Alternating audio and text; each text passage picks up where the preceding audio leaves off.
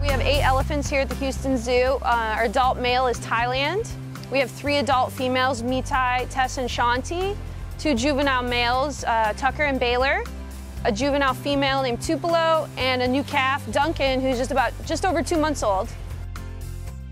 Elephants are surprisingly quiet on their feet. I think a lot of people think that they're gonna make a lot of noise, but a lot of times they will walk up behind you and they're so quiet and they have so much cushion on the bottom of their foot that you don't even hear them coming. They walk actually like this, so they're walking on their toes. And then the back part is what is like a cushion pad. And they actually walk, so the front foot, if you look at their footprints, the rear foot will actually be in the front foot in the footprint. Elephants love water, and they're actually surprisingly really good swimmers. They can swim over a mile, and they can also hold their breath, we think, for about 3 minutes.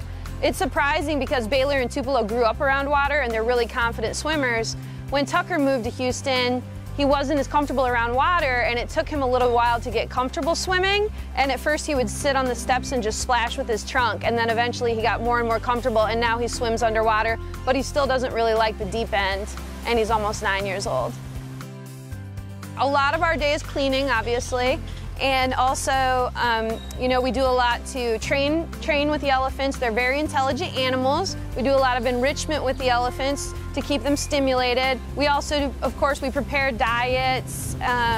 We do keeper chats and training demonstrations for zoo guests. And it's a really full day here with 8 elephants.